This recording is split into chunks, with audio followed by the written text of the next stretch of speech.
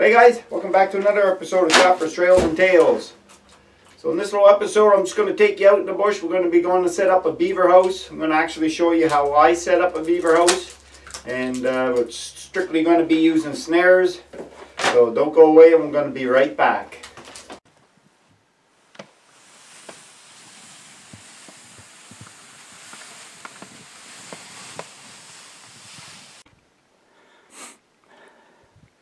Okay, so we pretty well arrived at the pond. Again, this is going to be a tutorial video. I know some of the guys watching it will be old veteran trappers, and it's all basically common sense to them. But I'm making this video for the new guys coming up in the ranks. So just bear with me, and I'll walk you through this whole procedure, how I set up a house, how I know if the house is alive or not, where the entrances would be located on the house, just stuff like that. So as we arrived at the pond, here's a sure sign that there's beavers. You can see right here, even though it snowed on, this is fresh, made this fall. But as you can see, it's an old pine tree. So when they start chewing that,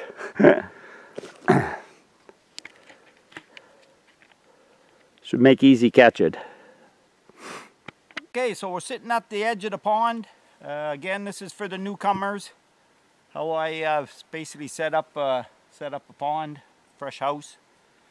So the first objective is to find out to see if there's any beavers in here, and that's what you do. Sometimes you'll have bank beavers, which is kind of hard to locate unless you do your scouting in the fall.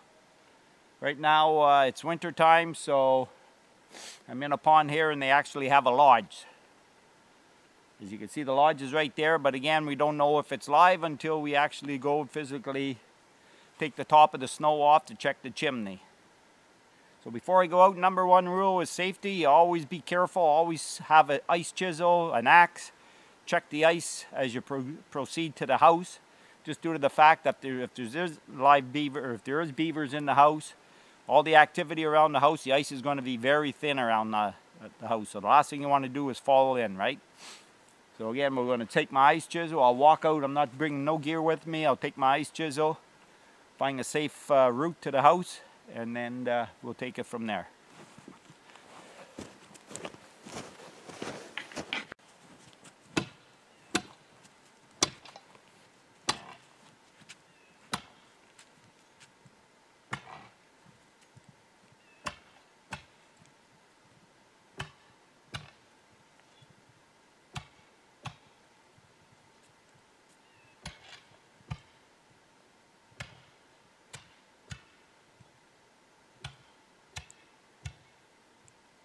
Again, we're getting relatively close to the house, so now this is where your caution goes up.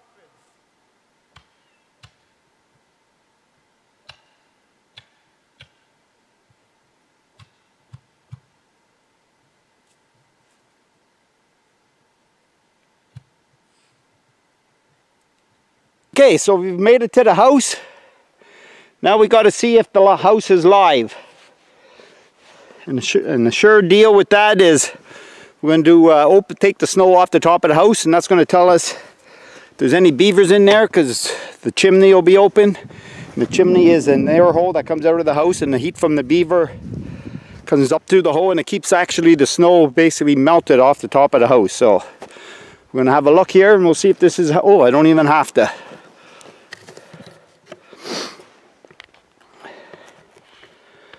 So as we climb the top of the house, I didn't even have to take the roof off it.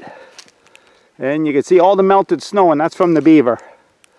Inside it, their body heat's coming up through the air hole of the house, and it keeps the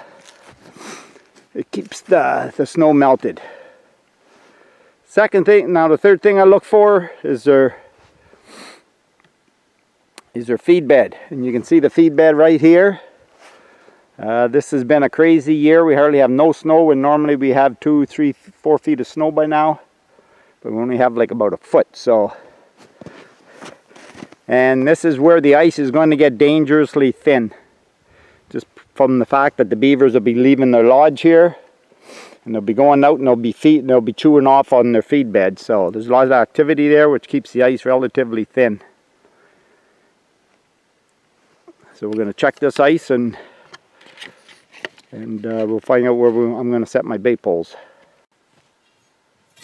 Okay guys, so again, this is where, if you're going to fall through the ice, this is where it's going to be. So again, now you just chuck the ice around. Oh, right there. There's no ice hardly there at all. Again, I'm standing actually on the house, but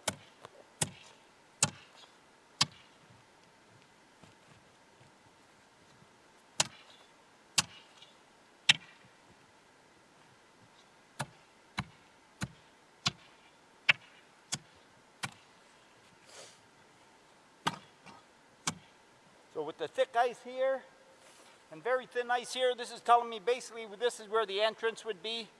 If I was setting conibears, this is where I'd concentrate, set up entrances sets. But again, because I'm using bait poles, I'm going to be snaring these guys. I'm just going to move out a little bit where the ice is getting a little thicker. And yeah, we'll set them up and catch them that way. Okay, so I'm getting ready to set these up again. You can see here, this is where my pick went through the ice, which basically determines and lets me know that that's where the entrance is. So I'm going to be concentrating around here. I might set one up on the far side of the feed bed. You can see the feed bed extends here, so I'm going to be concentrating basically right here. I bought 5 bait poles, so let's get them up. So I shoveled off the snow where I'm setting my bait poles, and you can basically see all the air bubbles around here. All the activity. You can see, actually, I don't know how well you can see it. You can see a stick that's been chewed off right here. So obviously you're in the right spot. So let's get these guys set up.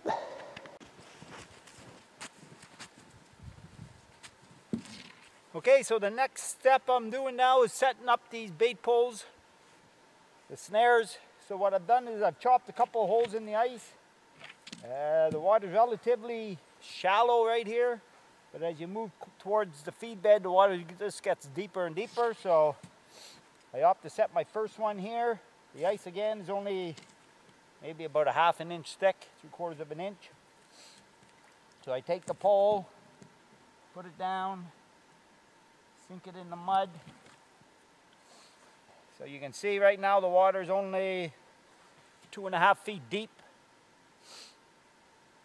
So what I do is I'll make a mark right here.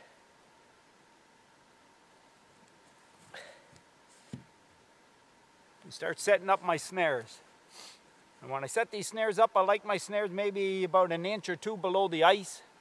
Just so if I catch one, it doesn't freeze to the ice and all that.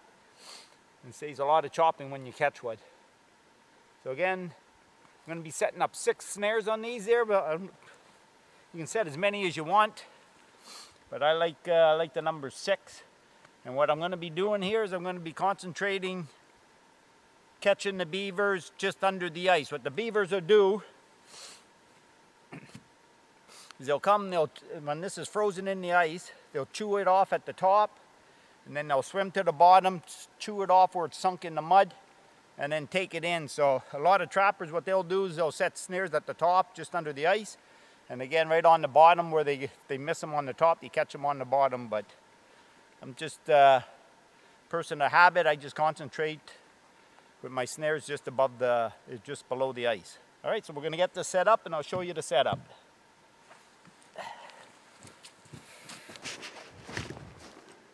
So just a quick show on how I set these bait poles up. Again, we got the bait pole with the water depth, which is about 2.5 feet.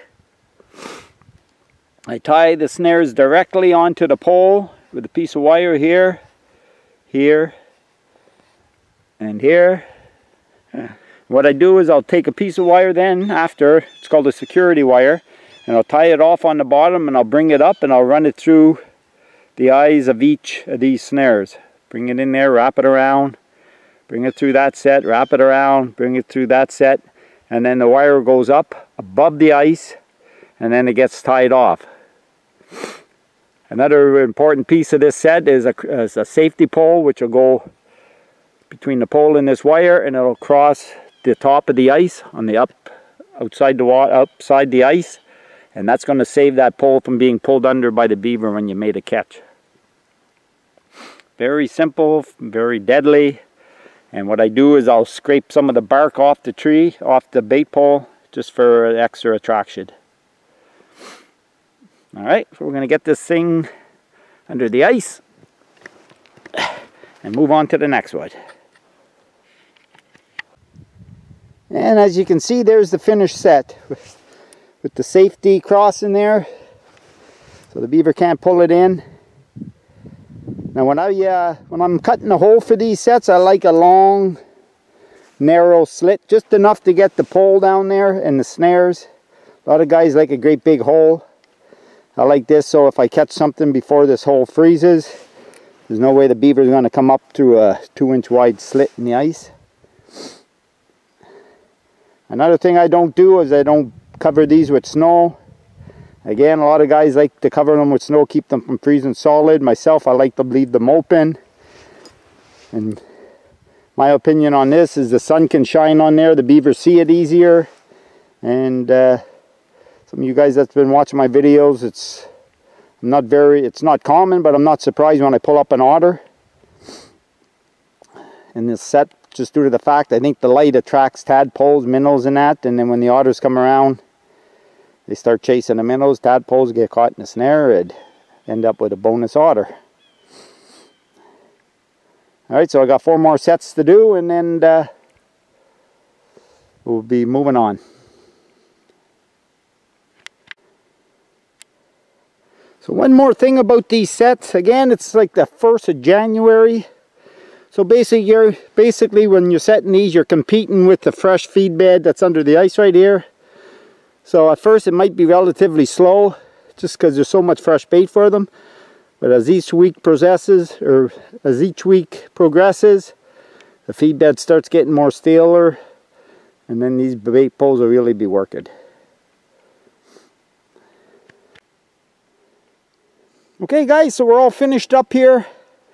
You can see here I have 4 snare poles here, and then I decided on the other side of the feed bed to set a single pole here.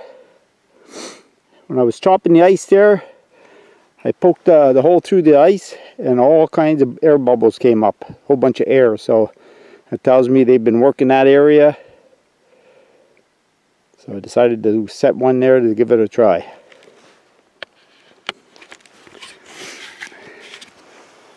Okay, so that's it for this house. Again, everybody has their own techniques of snaring beaver under the ice. Again, this is my way, and it's worked fine for me for many years. And I'm sure if you give it a try, it's going to work for you. So on that little note, we're just going to let you go, and hope to see you on the next adventures, Trappers, Trails, and Tales. Later, guys.